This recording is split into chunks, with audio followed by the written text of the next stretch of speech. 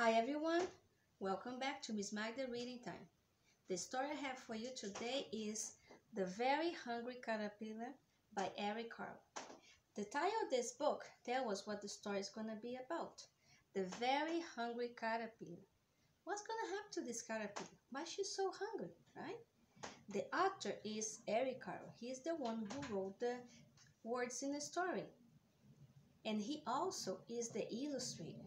You see the front cover of this book? What animal you see?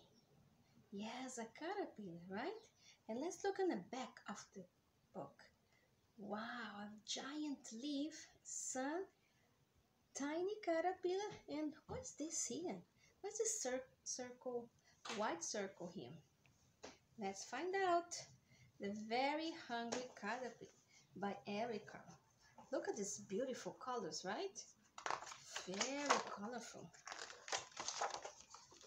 The Very Hungry Caterpillar by Eric Carle. In the light of the moon, a little egg lay on a leaf. Oh, the white circle is an egg. Look at this beautiful moon. So it's nighttime. One Sunday morning, the warm sun came up and popped. Out of the egg came a tiny, very hungry caterpillar. See the caterpillar? Wow, it's morning now. It's a mighty sun. He started to look for some food. On Monday, he ate through one apple, but he was still hungry. On Tuesday, he ate through 2 pears, but he was still hungry. On Wednesday, he ate through 3 plums, but he was still hungry. On Thursday, he ate through 4 strawberries, but he was still hungry. On Friday, he ate through 5 oranges, but he was still hungry.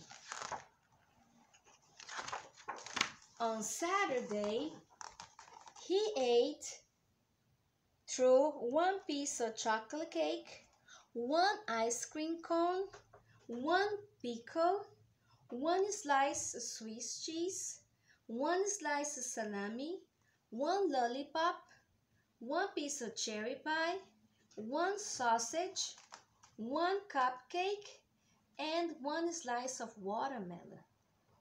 That's a lot. That night, he had a stomach ache.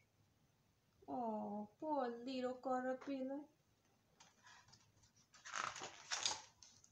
The next day was Sunday again.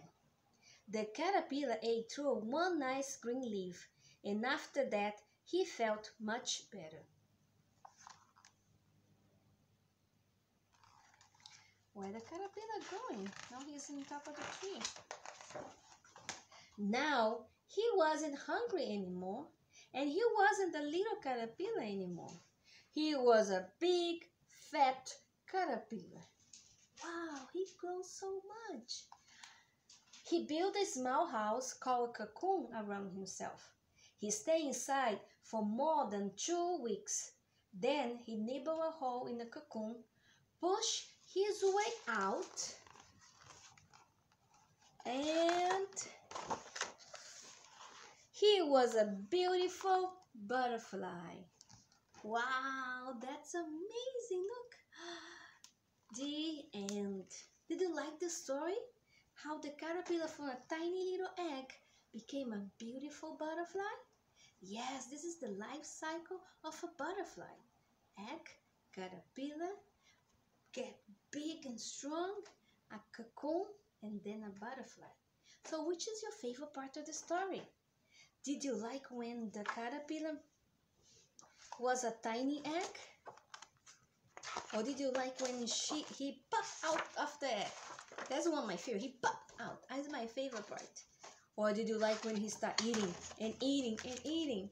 Or when he ate, oh my, he ate delicious food, right? Wow, but he ate too much. Or did you like when he was a big, fat caterpillar? Or in the cocoon? Or one of everybody's favorite, right?